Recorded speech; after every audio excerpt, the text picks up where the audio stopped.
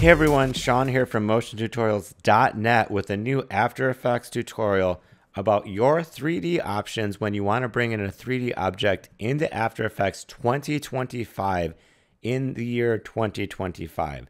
So we're going to talk about 3 different ways to do this. We have the new built-in 3D objects option straight within After Effects, as we can see right here. We have Cineware, which is bringing in a Cinema 4D object and rendering it in After Effects through the Cineware Renderer. And we have Video Copilot's Element 3D option. So the 3D object importer directly in After Effects has been a newer thing the last couple versions after they acquired Substance and Substance Painter and using that technology to bring it in. Maxon recently had a promo video about a collaboration with Adobe to package their products together with After Effects and Substance. So I was a little curious and I wanted to make sure I was up to date on this option.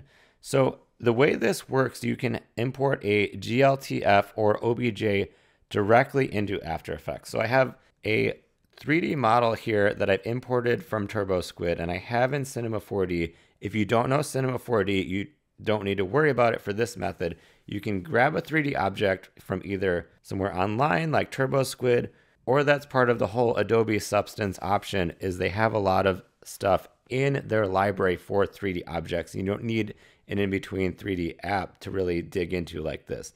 For the sake of this demo, I'm going to use the Cinema 4D object I have to compare some options. So here we have a 3D object in Cinema 4D. It has some textures, which I intentionally set up to test some things. So there's a red texture, a green texture on this pepper, and each of them have color, luminance, reflectance, and a bump map, and that's important. And if you render it here, this is what it looks like.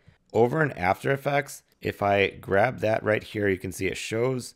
So for the sake of walking through this, I'll create a new composition and call it 3D Test 2. And I'm going to drag this GLTF object, which you can export from Cinema 4D or grab that format online. And I'm going to drag it into my timeline, and I'm going to get this warning about 3D models. So I switched it to the advanced renderer, which is the way that these objects work now in After Effects as of right now in January 2025. And it looks like nothing's happened. I need to scale it way up. And I just want to say in Cinema 4D, this object is normalized. It's the size of a cube, but in Cinema 4D, I had to scale it up quite a bit. So then I can grab a camera with Command Option Shift C, and I can move around this. If I add some lights, I can add some lights with Command Option Shift L for your hotkeys. It will catch the lights. So I'll move this, add this pink one, and just move that around. You can see it's working, and I'll pop into this other one where I've already set this up with a couple lights and a camera. So you can see the default object and the lights do work.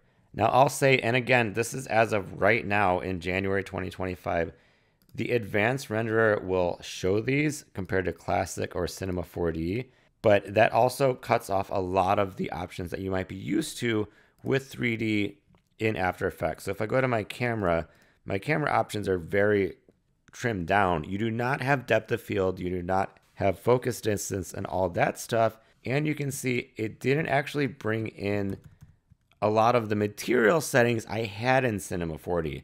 So this is an option if you're just comfortable with After Effects, you want to get something in there, but you're not quite at Cinema 4D or you didn't purchase Element 3D. You can get them in there, but just know the limitations. It switches to the advanced render. You can add some lights. You can rotate it around. You can do depth mats to do depth of field and kind of fake it, but you can't do your camera stuff that you might be used to here, for example, where you are changing the depth of field, focus distance, aperture to get that realistic camera option. So that's the new default renderer using the Substance technology.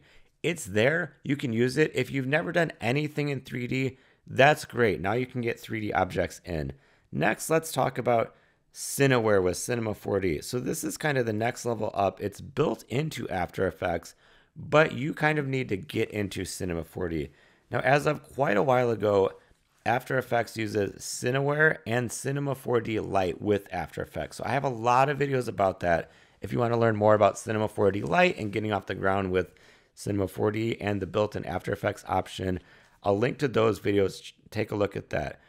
So the benefit of this is it comes with After Effects. You're not adding anything else. The drawback is you need to know Cinema 4D and learn about it.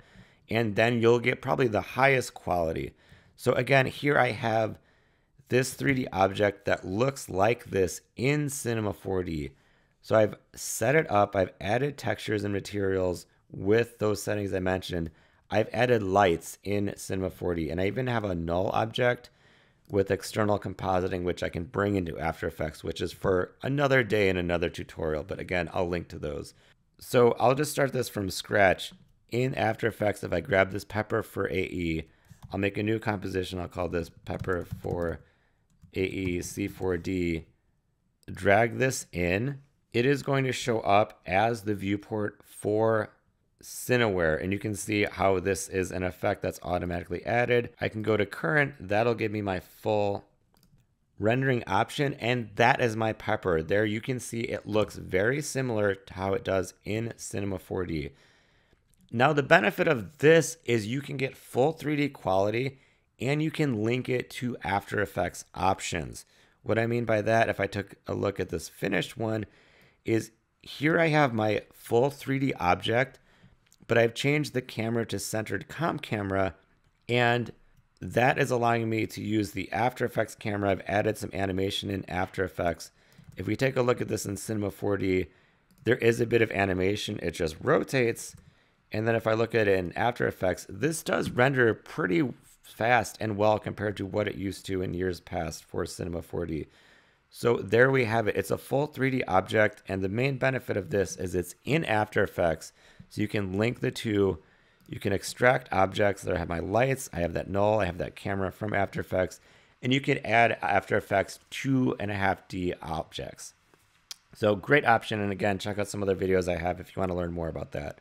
The last option I want to talk about is Element 3D. This is from Video Copilot. It's been on version 2.2 for quite a while. I'm talking maybe like 6 to 8 years, but this is a great option. It is a paid plugin. I do use this pretty often in work and other videos.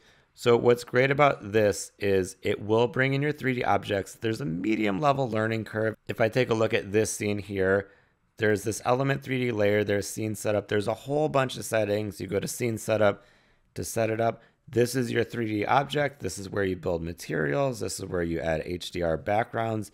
And similar to Cinema 4D and 4D Lite, I have tons of videos on this, so I'll link to those. So if you want to learn more about Video Copilot's Element 3D, check out those videos, or just check out Video Copilot's site too. Andrew Kramer has some great videos for that.